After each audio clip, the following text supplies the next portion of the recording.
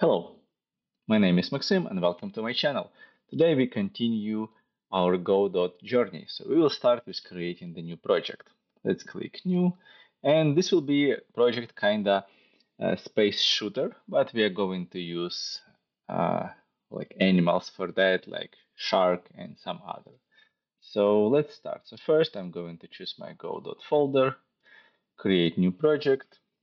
Let's call it shark attack, something like that.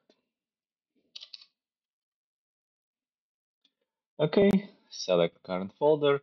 I'm still using compatibility. We will later use forward plus, but right now it should be fine. And click create. In this game, we are going to create few scenes. So let's start from usually from the world. So this will be the first one. It at this point of time it will be empty, and I'm going to create new folder scenes, and I would say my scene here.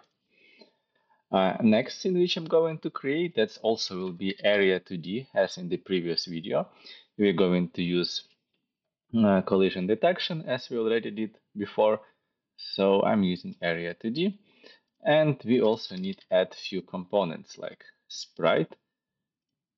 And let's rename this to the player. And previously we used collision, but that was collision shape. And this time we are going to use collision polygon. We will see what's the difference between them. So let's create this one. And let's save the scene. And let's start from creating our player. So first, we need to import our assets. So for assets, we will create the folder, assets, and I downloaded assets from the website. I will share the link with you. And we, like this asset is spreadsheet, but as of now, we are not going to use any animation. So I would drag it here. And also we need few more because this will be our player. We also need assets which will be our enemy. So let me select assets for the enemy, but probably I need to rename. Let's create folders to have better structure like player. Then I would create enemy. So enemy would be in the enemy folder. And player we are going to put into the player folder. And also like we need like some kind of ammo which we'll going to use, and in my case it will be the sword. So when I click the button, shark would launch the sword. So let me drag this asset, so we will see everything later. So yeah, now we're ready. Assets imported. I will share the link. This like assets include many different kind of weapon and different kind of animals, so you may use what you like. And let's start. So first we start with the player. So I have the idle animation. So there is multiple slide. It's kind of some kind of shark. And I want to have only one. I need to specify amount of H frames, but also you see it's kind of blurred. This is the pixel art, so we need to make some configuration changes to our Godot editor to correctly display our sprites. So how we can do it? We can go project settings, and here we need to do few changes. So first, let's start from the window. For pixel art, this is too big. So let's use something like this. It will make a window much smaller. But also when we start the game, I want to see bigger window, like it will be scaled. So I can click here advanced setting, and here in the window over with override, I can do like this on 7 to 0. So that's first what we need to change. That next on the stretch, we want to set canvas items. And finally on the rendering, so let me remove advanced setting because it will be easier to find. So rendering, and here on the rendering method, sorry, not the rendering method, the texture, it should be nearest. So once I change this, we see pixel. So now we're ready to continue. So let's create our collision shape. So in previous video, we used collision shape, like box, cylinder, but here we can draw our own collision shape. So how to do it? I can click here on the view, and I can start clicking on my fish. So I can click here, like here,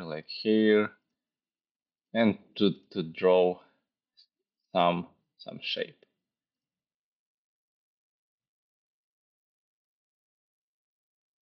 Okay, like this. So, and here we got our collision shape. Let's also create the script folder because we want to create movement for our shark. So I will go into create new folder, scripts, and here for player, I'm going to add script. Our movement will be pretty simple. We will be at this point of time, we'll be moving only up and down. So what we need is the function process. And in this function, we are going to read input from the keyboard, but also previously we created new actions, but in this case, we are going to use built-in.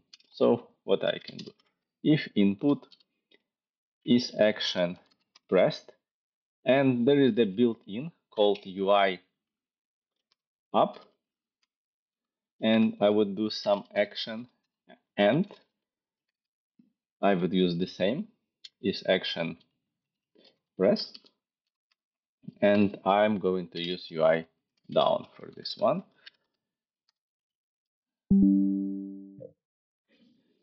Now let's add our shark to the world. So I click here, instantiate and player, and let's move it somewhere here. And let's see, we want to move it top and down. So let's open the transform tab. So I see right now position on the X and position on the Y. So when I move in to the top, I see that Y is decreasing. But when I move into the bottom, I see Y is increasing. So that's how we're going to handle our movement. So let's back to the script. So if you're moving up, so we want to change position Y, position dot Y, and we need to decrease position Y. And we're going to use speed, multiply it by delta. We need to introduce variable speed. We can do it export var speed, and let's set it like to the 200. And in second case, it will be the same, but I'm going to multiply. Now, when I launch the game, my shark should be moved. But before we do that, let's kind of create some background, which will be kind of ocean. So I can add new node, which will be color rect.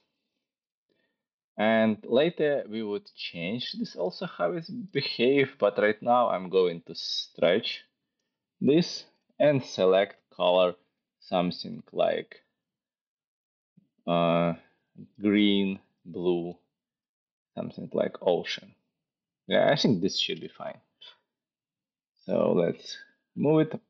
Make sure this color act on the top, otherwise you won't be visible, your shark. And now I can launch the game, click select current. So, and we have our shark, and if I click arrow up and arrow down, I see that my shark is moving. Next, what we are going to create, it will be the enemy. So create new scene, we are also going to use Area2D, create similar, we will add sprite 2D, and let's use also polygon collision shape. In my assets, I have the enemy sprite. Let's drag it here.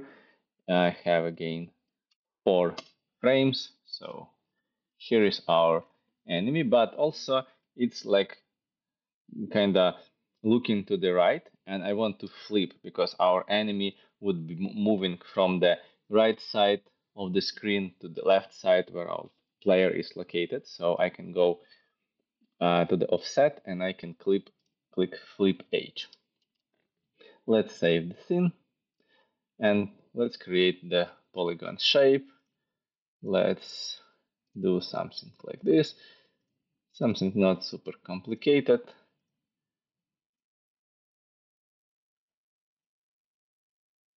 Okay, I think this should be fine. And let's add script because we are going to need it for collision, but it's called Area2D, so let's rename it first, enemy, and add the script. It still want the name script enemy, we can rename it. So script, open, and let's type enemy. First, we are going to create movement for the enemy. It will be really simple. We will just be moving from the right part of the screen to the left one. So in the process, I'm just going to change the position X, and let's also back to the world to see this on the example. So for example, we have our player here, and let's see. So position X, we have 52. When I moved to the right, it's increasing. When I move to the left, it's decreasing. So for our enemy, we need to decrease. Let's go to the script and let's decrease by using speed multiplied by delta. Let's introduce export variable called speed and let's set it to the 100. And now we should be ready to add, but by the way, let's rename it because it's confusing to have seen a name like that, renamed to the enemy. Okay, now let's add enemy to our screen, but in my selector was on the player, so it's created as child of the player. I don't want that. It needs to be child of the world. So now let's drag enemy here and let's run the game and we should see enemy movement. So as you may see, enemy is moving, and by the way, I changed here movement to the 10 because it was like too fast, and I changed it through the editor. So you see it's moving very slowly. Next, what we're going to create is our attack. So we'll create new thing, and in this case, we will be using rigid body. So rigid body is for physics. Like for our uh, like attack, like for our attack objects, we can kind of do it with simple shape like area, but just for learning purposes, let's use RigidBody2D, and we almost don't need any script to make it work. So let's create rigid body, and we will of course need to add sprite. So let's add the sprite. In this case, it will be our player, and I have this sword. Let's rotate it like this. And we need also to create collision shape.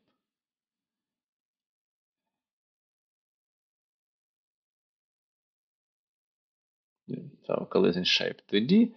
And let's use here, I think capsule shape would work.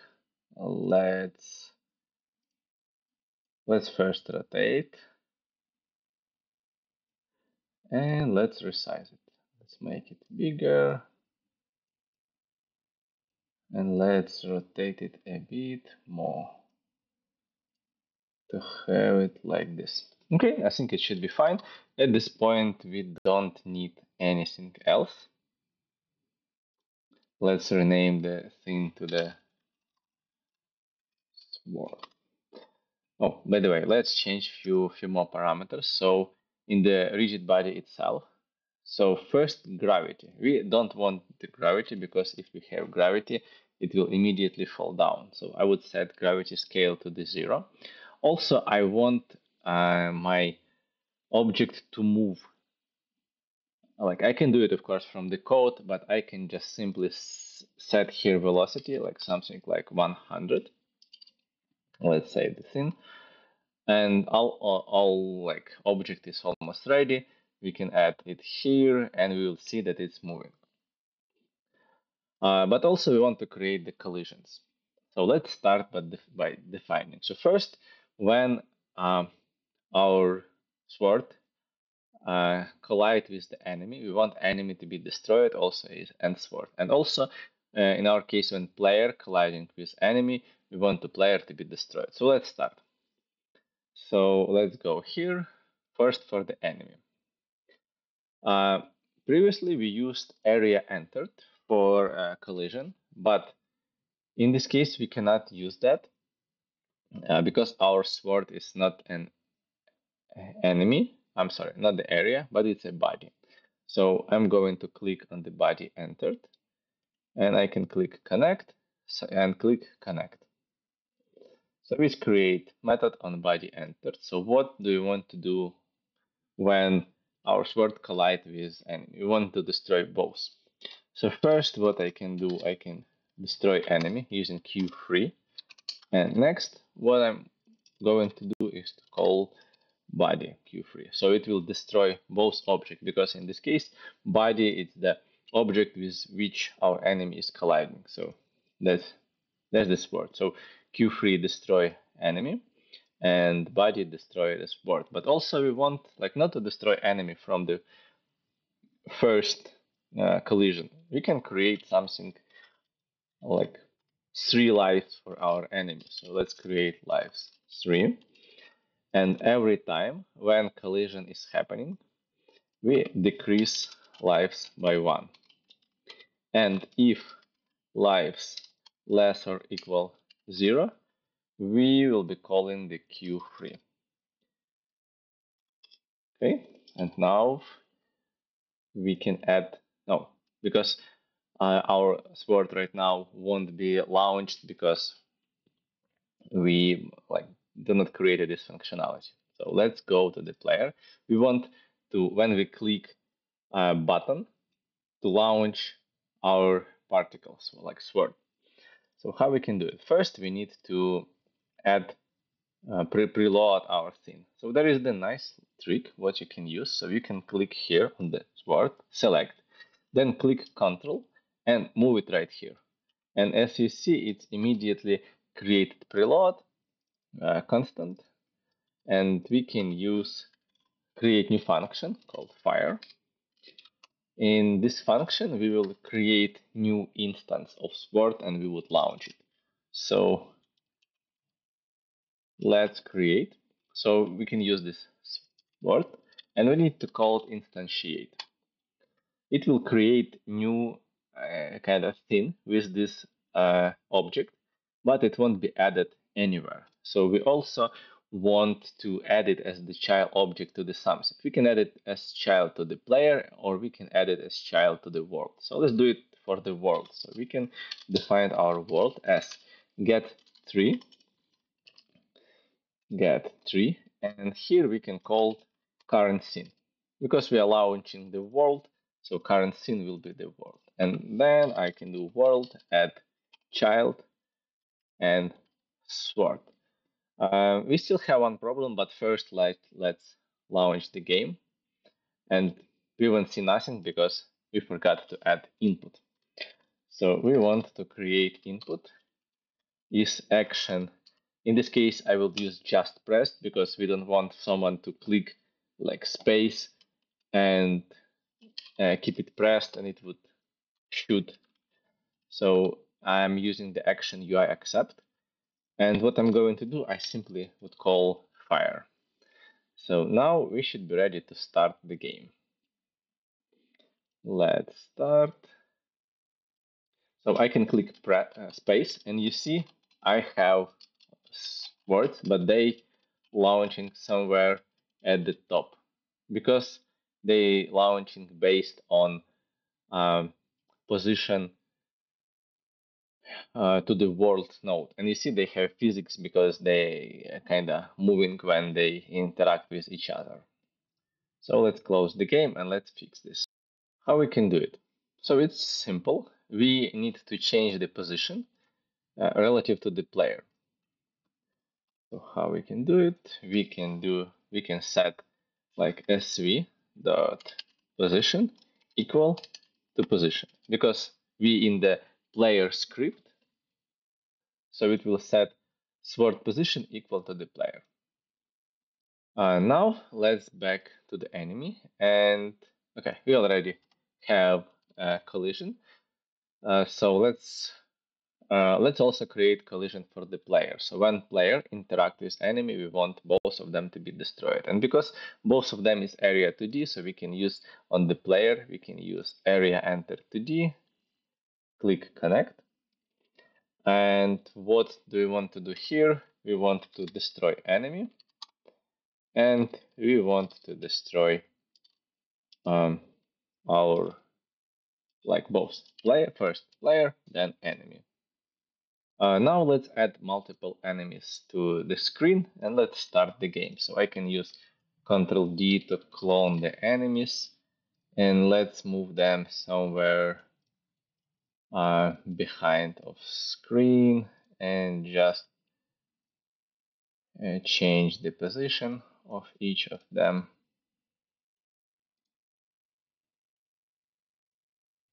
Something like this. Let's select all of them and move a bit more. And let's start the game and let's see if we can destroy them. So I'm starting the game. So, and you see enemies flying, I can shoot and I can destroy them, but we need to increase the speed of our sword. But we also have another problem. So let me start the game one more time, but I won't show you the game screen. I'm just going to launch the multiple swords. And here in the Godot, I can click remote and I can see how many objects are created. So every time when I launch the sword and every time an enemy is created, those objects are created but not destroyed even if they leave the screen. And after some time, it will become the issue. So we need somehow uh, to destroy them once they leave the screen. So let's close the game. And it's really simple to do. Let's click on the sword and let's add new object. So it's called visible on screen notifier.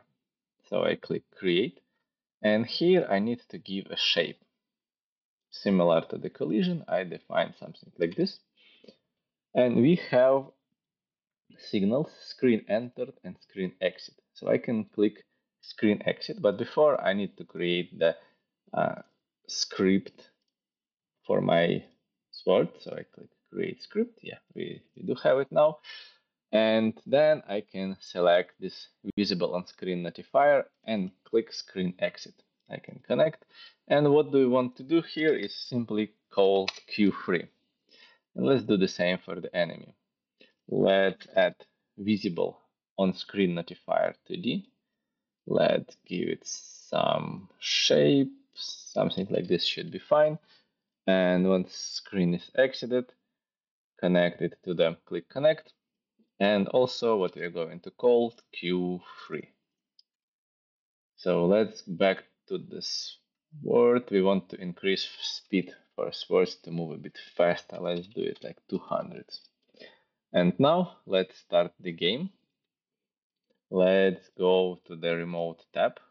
So right now there is only enemy, but once they leave the screen, they should be gone. And same I can do with our sword. So you see I'm launching a lot of them, and once they leave the screen, they getting destroyed.